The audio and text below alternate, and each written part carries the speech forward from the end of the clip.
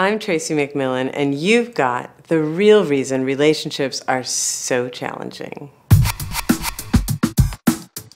My background in relationships is that I've had a bunch. I've been married 3 times. I've lived with probably 5 different guys.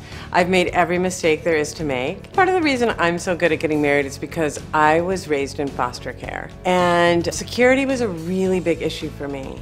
So from a very young age, I learned how to identify the men who were like the good men who were willing to make a commitment. Even though I was able to find the good guys, get into a relationship with them, and marry them, I was sort of programmed to leave, and that's what I did. I think people get married and, they think it's about romance, and quickly everyone discovers that's not really what marriage is about. It's really about loving a person who is flawed and human. It's really easy to hear every single thing the person is saying to me as if it were about me. And I think you kind of have to look at it more like most of the stuff that the other person is saying is actually about them. I think maybe one of the biggest issues in marriage is that both partners go into the marriage hoping that they're going to get their needs met.